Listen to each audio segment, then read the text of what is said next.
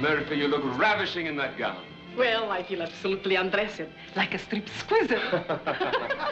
Well, look what I found. May I present Mr. McTavish? This is Victor Prince, Mr. and Mrs. Jeepers. Oh, I think we met before in New York. You're toothpaste, aren't you? Am I? Oh, yes, of course, in a way. I'm jealous. Really? I believe it. I mean, I thought I recognized you.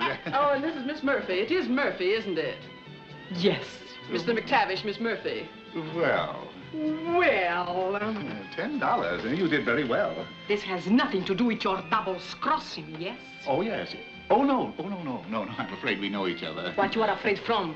What you doing with McTavish? Where did you find him? Oh, out there. Yeah, put him back. He's mine. Oh. We are going steadily. Really? This is most embarrassing. Embarrassing. Why don't you hang a sign around his neck? Private property. I'll hang a rope around his neck and maybe I pull it. Oh, impulsive. Impulsive. Repulsive. You think she'll look any gooder? Oh, I get it all now. It's very plain.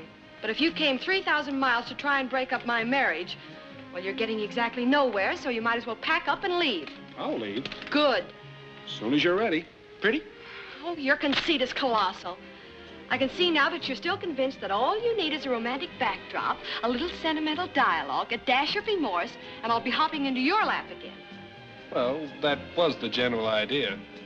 But there must be a good reason why I'd go to all that trouble. I'll say there's a good reason. Like all selfish, dishonest people, you need someone to take advantage of. Well, Mr. Christie, you can get yourself a new rag doll. Even if I weren't in love with Victor, I wouldn't get back on that little merry-go-round of yours. Does that convince you? Well, I can't say that it does, chum. Now, if you'll relax and listen. All right, I'll listen.